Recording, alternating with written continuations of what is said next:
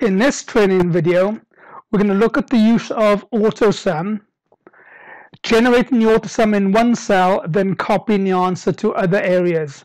So I'm going to click into cell B6 in this example, Formulas tab, click the arrow for AutoSum, choose Sum, for in this example, which is going to total all the sales for the regions. Enter to accept the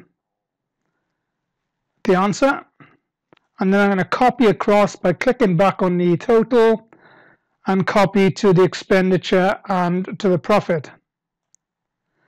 So this completes the AutoSum, which is generated in one cell and copied to other cells to get totals for different areas.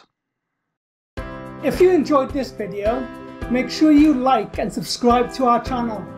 Hope to see you for the next tutorial, and thanks for watching.